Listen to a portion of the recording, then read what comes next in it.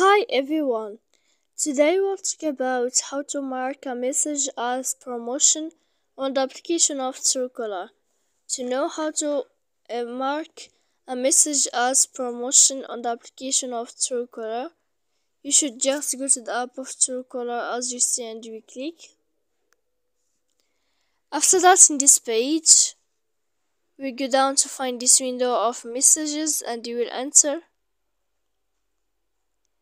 When you find this list, you go to choose or select any message you want, for example this.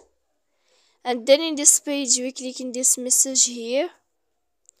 After that, you will go down to click in this sign. And then in this list, we click mark as promotion. And here you can choose the type of message.